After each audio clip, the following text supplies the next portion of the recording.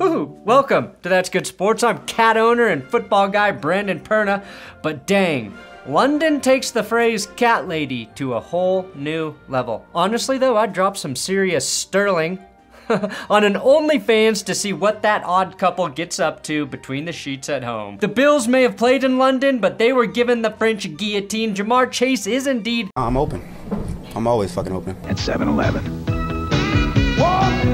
15 receptions for Ja'Marr Chase this week. Zach Moss proved Moss does not grow on a Rolling Stone as the surprise performer this week. The Patriots are unbelievably terrible. My quarterback and coach seem to hate each other. The Ravens choke so hard, this was the only face John Harbaugh could make. And today, I'm gonna reveal the real winners and losers from NFL Week 5. As we do every week, we're starting with the Blop 10 plays. The Blop 10 plays of the week, because who gives a shit about tops? Number 10, the Giants get their first turnover of the season, but it was their second one that hits the Blop 10, a 102-yard touchdown, which was the longest play of the season, and the Giants' first half touchdown of the season. The Giants had 3 takeaways in this game and were still trailing by 11. Number 9, Aiden Hutchinson had a really impressive interception. How long before Dan Campbell asks him to play Iron Man football, playing both ways? Number 8, Honey Badger. That's right, the Honey Badger got a pick 6 against the Patriots. Second straight week, Mac Jones has thrown more touchdowns to the opposing defense than his own team. Mac Jones and Tom Brady are now tied for pick 6s at Foxborough at 4. Number 7, a trick play touchdown to rookie Sam Laporta, who now has as many career TDs as Kyle Pitts. Wait, I thought this was the trick play for the 49ers and George Kittle. Oh crap, we are living in a simulation. You mean to tell me 2 Iowa tight ends scoring touchdowns on their first place teams in the exact same way with throws from quarterbacks nobody wanted happened this week? Blop 6, Tyreek Hill tries to give the ball to his mom. How sweet, but a fan intercepts it. Honestly, I'm siding with the fan here too. Tyreek Hill has 75 career touchdowns. She can have any one of those. But that fan got his hands on that ball fair and square, he gets to keep it. Blop 5, the real Lions trick play that got missed by the broadcast. This snap, direct snap, that goes through the center's legs, through Jared Goff's legs, and right to David Montgomery. Holy shit, I have never seen this before, I don't think, in the NFL. If you've seen one of these, please tell me where else you have seen it. Shout out to John Boy Football for posting this on Twitter. Block 4, the Colts defense stopping Derrick Henry on 4th and 1 in the red zone. Zaire Franklin dethrones the king right here. Just 43 rushing yards for Henry, and Zaire leads the league in tackles with 46. Usually a stat for a bad defense, but not the Colts. Block 3, a couple Falcons catches. Drake London had a great catch in the 4th quarter. The only good thing anyone named Drake produced this week. And Bijan Robinson used his ass to catch the football here. Kind of a metaphor for playing with Desmond Ridder, I think. Number 2, TJ Watt has 8 sacks to lead the league right now, but he's also first place in KOs thanks to this right hook on Zay Flowers. Honestly, Watt's going to have environmental protection groups on his ass all week once they see how he treats Flowers. And number 1, my real knockout punch at numero uno goes to George Kittle. No, not for his 3 touchdowns on just 3 receptions. Anyone in a Shanahan offense can do that. It's for doing that while having a Fuck the Cowboys shirt on under his uniform. Let's start a GoFundMe to help pay for this hero's fine the NFL's gonna give him this week. And Blob 0, today the 0 stands for a grade of 0, okay? The Vikings fumbled on the very first play of the game. Their 8 fumbles lost, most in the NFL. I'm not sure if Minnesota's first play or last play was worse, but here's Big Kirko not even getting a chance to throw a Hail Mary because he got sacked. The Vikings' longest run in this game came on a fake punt. The only thing the Vikings can do is throw. They're one-dimensional, which is better than the Broncos, who are currently no-dimensional. Worst luck goes to Anthony Richardson. Anthony Richardson won the genetic lottery, only to see all of the cells in his body take the exact wrong blows every week this season. He's been hurt in 3 of the 4 games he's played in so far. Shook it off week 1, concussed week 2, and then got a grade 3 AC joint sprain in his shoulder this week. He's going to miss some time, and sadly, we haven't really been able to enjoy Richardson. This pass had me jizzed for the rest of the game. It's like I keep sitting down to watch a good movie, one I've really wanted to see, and 10 minutes in, something forces me to stop. Internet goes out, baby starts crying, gotta bail mom out of jail again, all the typical things that stop you from watching movies. Richardson's so promising that for the first time since he took an NFL snap, I do not want to see Gardner Minshew on the field. That's how high I am on Richardson. However, this Gardner will help the Colts live off the land with efficiency. No touchdowns, no interceptions, no sacks, no fumbles, just 112 passer rating and another near 80% completion rate. And yeah, somewhere Ja'Marr Chase was catching a football. I'm always fucking open. Winners? Narcotics, speed, cocaina. The Dolphins are fast, maybe the fastest team ever. And we need an official nickname for them since the 7 fastest speeds clocked this season all belong to Dolphins.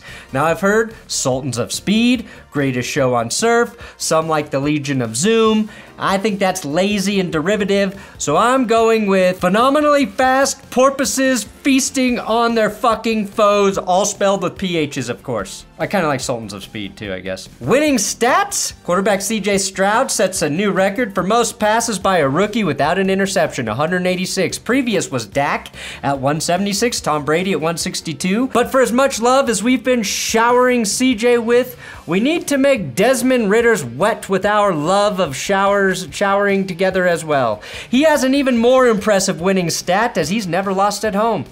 Ever. 5-0 at home, so far in the NFL with the Falcons, and he was undefeated at home in college. Plus, he had 329 passing yards, a passer rating of 111, and got the Falcons into field goal range after CJ Stroud threw a lead-taking touchdown to Dalton Schultz with less than 2 minutes on the clock. He deserves some praise, Ritter does. Quarterback winner? This was almost Justin Fields. But let's be honest, DJ Moore was unstoppable. This was almost Jared Nobody Beats Goff, but 3 touchdowns against a winless Panthers team doesn't cut it. So it goes to Clock Purdy. Escapes and fires end zone. Touchdown. Purdy coming up. Kittle, number 2.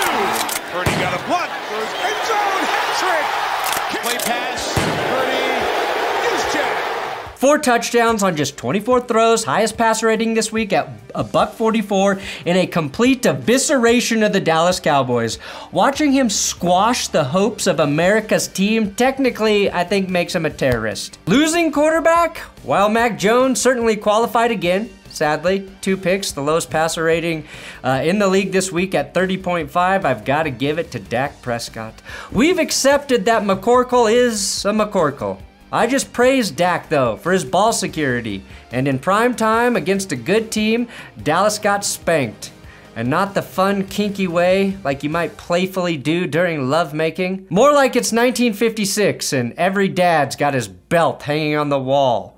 Dak tossed 3 picks. George Kittle had as many touchdown receptions as Dak had picks. In terms of expectations versus performance, Dak was the biggest disappointment this week. And somewhere, Ja'Marr Chase is indeed. I'm always fucking open. This week's Kirk Cousins Award, well, that goes to Lamar Jackson. What's the Cousins Award? It's an award that goes to the quarterback that no matter what he does, his team loses anyway. And Lamar, his receivers recorded 7 drops in this game.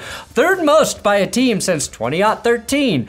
Everyone is guilty. Andrews, Flowers, Bateman, and Aguilar. Which sounds like a law firm. And if it was a law firm, the charges would have been dropped immediately. Plus, the Ravens fumbled 4 times in this game, losing 2. Lamar received PFF's highest passer grade this week. So yeah, this is exactly what this award was created for. Winning ending? The Steelers game. Everything changed when this Ravens punt was blocked. Was this a touchdown or a safety?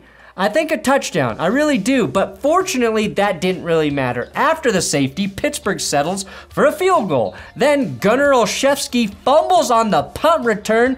Oh no! If Bill Belichick cuts a white skill player, it's because he's bad, guys. Second huge gaffe of the season for Gunnar, by the way. My underrated save is this tackle by Rodney Williams. That kept that play from turning into a scoop and score, which set up Joey Porter Jr.'s first career interception in the most crucial juncture of the game. Speaking of Pickett, Kenny audibles to his Pickens for a touchdown with a minute left, and Alex Highsmith, which is what I call Alex Smith when he's recovering from surgery, shuts the door on the weirdest game of the week with a strip sack recovered by TJ Watt, who was penalized for taking his helmet off on the field.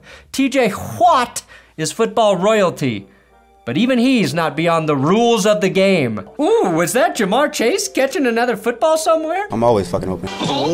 Winners, Patriots, for proving me right this week. I dropped this Patriots video on Saturday and was a little worried that the Pats might come out and beat a very suspect Saints team, making me look dumb. Instead, they lost to Derek Carr and the Saints 34-0. Yeah, back-to-back weeks, Bill Belichick suffered the worst loss and the biggest shutout of his head coaching career. In terms of unprecedented Bill Belichick accomplishments, I'm a little scared we're going to see him laughing and happy in a press conference this week. Things are so bad for New England that when they lined up for the fake tush push, a well-designed play, mind you, they fumbled the ball on the pitch to the Saints. Carr had less than 200 passing yards, and this asphyxiation of patriotism. Losers, the United Kingdom, as they were treated to the great British flagging show. Sun is shining when it comes into your mouth.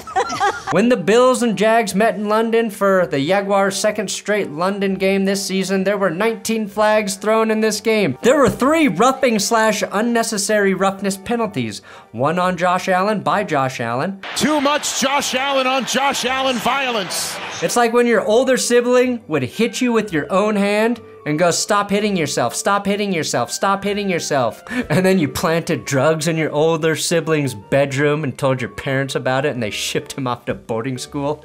You fucking tool, Brett. Suck it, Brett. I hope I never see you again. Another flag was on Jordan Poyer for this hit and one on Chad Mama for this hit.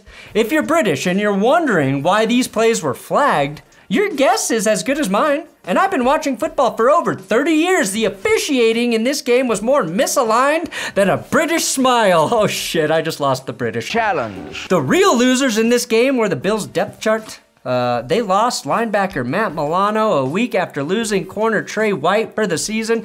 Both guys playing at the top of their game. Maybe Milano is the best linebacker in the league, and just like last season, as soon as the Bills really started to look dangerous, the injury bug bit, and that bug is 1,000 black widows. Loser, Trevor Lawrence, going to the Daniel Jones College of Ball Security. He lost 2 fumbles in this game. One was more of a tremendous play by the Bills defense, but he had 12 fumbles last season. 3 so far this year. It's the only glaring weakness in his game, and I hope he fixes it. Winners, all of the Jags that weren't those Lawrence fumbles or bad snaps. I was very impressed with Jacksonville's defense. They nearly shut the Bills out in the first half, and besides what was essentially a garbage time touchdown, kept Buffalo's offense in check. One that was the second highest scoring unit coming into this game. I think the Jags are a defensive team, and they allowed just 29 rushing yards, making Buffalo incredibly one-dimensional. Travis Etienne and Calvin Ridley both went over 100 as T-Law put Bills Mafia in jail for what I'm assuming was on RICO charges. It's the only way you can get to the Mafia. Oh, is that Ja'Marr Chase with another catch? I'm always fucking open. Excuse my profanity, I'm sorry. Winners, the Bears offense. That's right, DJ Moore went off for 230 yards and 3 touchdowns, making him the greatest receiver in Bears history, which officially also makes him the most successful DJ in Chicago since DJ Connor. I can't work this damn thing! Which is what we all thought Justin Fields was saying about the Bears offense. Well, he learned to work the damn thing the last 2 weeks, and the Bears are, dare I say, a fun team to watch. I hope so. Fields did something pretty impressive. He threw 4 touchdowns while only completing 51.7% of his passes while maintaining a passer rating of 125. He had a few great throws that weren't caught, and oddly, his worst throw was caught by Khalil Herbert, which also injured Herbert's ankle. Regardless, the Bears got their first 40-point game since 2020. Careful though, if Cole Kmet keeps swinging like this after he scores, the Mets are going to make him one of the highest paid players in baseball. No moral victory this week. All the losers lost. Instead, I'll give the Eagles their best win of the season. First of all, Philly, you held Puka Nacua to just 7 receptions, 71 yards, and a TD. Any other defense, he has 200 yards and 9 touchdowns. And nobody try and tell me Cooper Kupp had 118 yards and is Stafford's favorite target again. This was the Eagles defense. Jalen Hurts in this game was on a mission, but instead of converting unsuspecting poor people into Christians, he was single-handedly willing the Eagles offense to victory over a gritty Rams defense. He eclipsed 300 passing yards for the second week in a row. Both Goddard and A.J. Brown hit the century mark, but Hurts also led the team in rushing yards with 72 and another rushing TD. And that's right, Ja'Marr Chase is always Fucking open. Excuse my profanity. I'm sorry. my losing team / unit, the Broncos defense, giving up 177 yards to Breece Hall. Hall was the leading rusher this week, and Denver is allowing 187.6 yards per game, worst in the league. But I already recapped that horrific game here. But some salt to pour on my own wounds, like a sadist? Look at all of these Broncos defensive stats. They are literally the worst in the league in all of them. My winners? NFL running backs, David Montgomery Burns, the defense again. And he scored in every game he's played in for the Lions this season. 109 yards for David Montgomery Burns. Excellent. Jonathan Taylor held out, and it worked. However, if he doesn't have a great season, he may have murdered all hope for any future running back to get paid. He got paid the $14 million per year he wanted. Also, Zach Moss could rip a 50-plus yard touchdown and finish the game with 165 yards rushing and 2 TDs. Oh my God, was Jim Irsay right the entire time? It's like dumping $100,000 into a new stock and then seeing an old stock you spent $500 on 10x. Zach Moss, the most scrimmage yards for Indy since 2021. Guess who did it then, though? Jonathan Taylor. And then Davon Achane, just 7 touchdowns in 3 weeks. He's averaging 12.1 yards per attempt on 38 attempts, but that's insane. Achane has 460 career rushing yards, 5 rushing touchdowns on, again, just 38 carries. He leads the league in yards per carry, obviously. He is second in yards behind Christian McCaffrey, and he played just a couple snaps before week 3. And Travis Etienne was a real difference maker for the Jaguars. 136 yards, 2 TDs in that game. Easily his best game of the year, and I hope the Jags remember to feed him. My winning offense, the Bengals. Specifically, the Bengal boys, who finally get to put out a happy song this week. The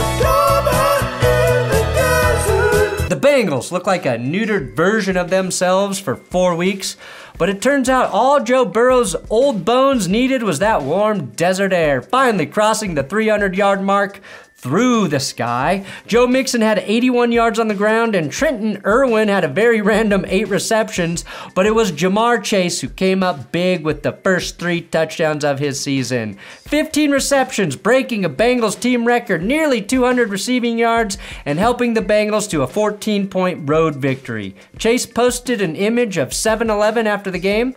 A lot of people think that's a reference to him being always open, but I know it means that the Bengals offense has too much good stuff. Oh, god damn it, that's AM PM. And this week's Fuck the Refs game, brought to you by my coffee company, BenchwarmerBrew.com, goes to the Chiefs-Vikings game. Not only is this actually one of my best beans I've ever found, we've sold so many of these things. We're sold out of the ground coffee. You can still order the whole beans, but if you want the ground, just come back in a few days. It should be back in order by October 16th. But I'm glad you guys like it. This is not an excuse. All right, Kansas City, I think you win this game regardless. But after you, Chiefs, got by the Jets thanks to some dubious officiating last Sunday, it happened again. It happened again, okay? This time, though, it was even more egregious. Not only does L'Jarius Sneed get away with terrible pass interference here in the end zone, he somehow then allowed a warning when it comes to taking off his helmet on the field too. TJ Watt got penalized, remember? For the same thing at the end of the Steelers game, but I guess that's a lesson that if you want to bend the rules and get away with it, you need to be on Taylor Swift's favorite football team. Although Travis Kelce never had any injury issues until he started dating Taylor. Okay, Ja'Marr, you made up for the lack of production the last few weeks. I'm always fucking open. And finally, on Monday Night Football, how'd the Packers play against the Raiders? Like cheeks. Losers, Packers fans trying to learn how to watch bad football. Guys, you're losing your minds. Packers fans are the rookies of watching their team hurt them every week. Welcome. Jordan Love had a rough night, throwing 3 picks. None worse than this one to Robert Spillane. How do you Spillane that one, Jordan? A.J. Dillon scored a touchdown. Jimmy Garoppolo had an ugly butt-clenching pick as well, but Green Bay's night was best summed up when we saw edge rusher Preston Smith in one-on-one coverage with Devontae Adams. Packers fans are saying Joe should be kicked in the berries for letting that happen. Putting an edge defender on Devontae Adams is like defending your home against an invasion with a banana. Winners getting a nice win in prime time, but Raiders fans knowing that Mark Davis may officially also hate Josh McDaniels. Mick Dunebuggy may have gotten the win here thanks to Marcus Peters making an illegal horse collar tackle to stop Christian Watson from getting into the end zone, but it was McDaniels electing to not use a timeout before halftime, which would have given the Raiders offense a good 40 extra seconds to try and score a touchdown instead of settling for another field goal. That made Mark Davis allegedly call McDaniels an asshole. Winners, Zach Tom. 10 out of 10 belly flop, Zach Tom. Boom, thanks for watching That's Good Sports. The real winners and losers, week 5. Come back tomorrow for the power rankings. Oh, I think they're gonna get a little weird this week. Oh, I thought they were already weird, Brandon. You ain't seen nothing yet.